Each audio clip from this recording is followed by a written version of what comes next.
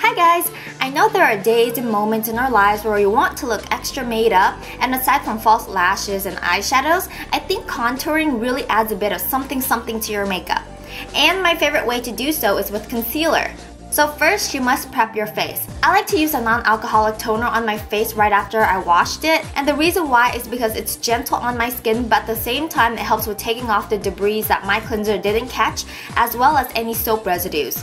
Next, I lip balm myself up since I tend to get pretty dry puckers. It's good to apply before foundation so that it can soak into your lips before any gloss or lipstick. Then I use a good moisturizer to not only protect my skin, but it will also help your makeup go on smoother as well. Okay, so now it's time for the fun stuff. The first thing you want to do is use a concealer about 2 to 3 shades darker than you are. This way you can contour any features that you want to downplay. For example, your temples, if you have a wide forehead like I do, the hollow of your cheeks, a wee bit on the chin and jawline, and for me, definitely my nose. I like to dabble a little bit on the alar of my nose and also on the side of my dorsum. Also, some people will disagree with me on this, but I and some makeup artists feel that it's better to use a darker shade under the eye than a lighter shade, but you can use whichever works for you. Ah! Freak! Now you can use a concealer that is one shade lighter than you or the same shade as you. Okay, so I'm going to introduce to you guys a brand called Boo Boo Cover Up Concealer. Yes, it was sent to me to test out, and it took me about a month before I said yes to them.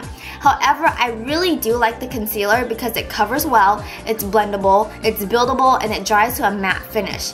It claims that it can help with acne scars while you're healing up, and I can't really test that out for you guys, but if it's pumped full of scar healing essentials, then I'm pretty much optimistic about it.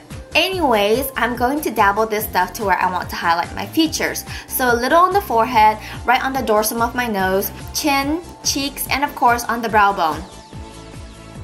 Use a flat foundation brush to blend everything out. I like to start under the eyes, then work from the center outwards, blending into my hairline.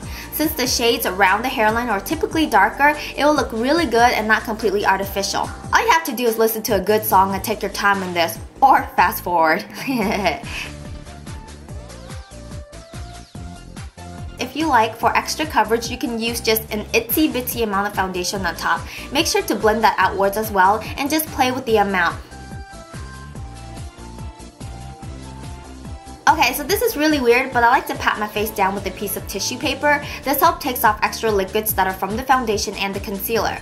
Then go ahead and use a really good quality mineral powder to set your foundation. Minerals aren't too thick, and it will definitely let the hard work of contouring and highlighting shine through, but at the same time, it will give you a matte finish.